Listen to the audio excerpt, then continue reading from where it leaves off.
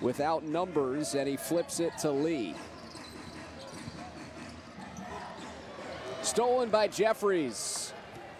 Kick ahead on the bounce to Walker, who attacks the rim. Delaware scored the first 5. Now it's Westchester surging back to take the 4-point lead. Make it 6 after Jeffries goes end to end. Make, miss, whatever the case is, they're getting downhill, trying to attack the basket.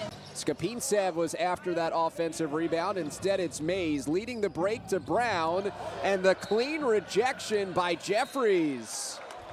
On that play, but seeing it here again, coming down, didn't break that verticality playing, got all ball. I believe Michael Foster Jr., and now he's up to 10 points, 5 rebounds, and 2 steals since essentially Westchester has had to go small.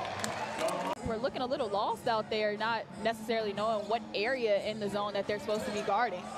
Backdoor and the lob. And another look at the jam. Yeah, everybody was watching the ball. Mays drives into the cup, an acrobatic offering to the rim.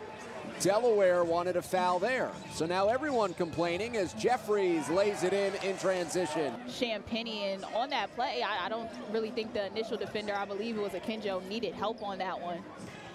Not quite yet, at least. Omat to Jeffries on the base side jam. I said that when I came in here. I said, I cannot really see. That is a self-inflicted wound right there. I mean, Jeffries at 3. Jeffries sizing up Springer. Jeffries overpowers the defender. We'll just have to be mindful of that. That doesn't matter to DaQuan. Jeffries to the rim, kick out to Noel. It's good. Got the 3 for the newly acquired guard. And Saban Lee, he's been focused every time stepping to the free throw line. Not the prettiest looking free throw, doesn't matter. He's 10 for 11, up to 24. Knicks got it down to 5.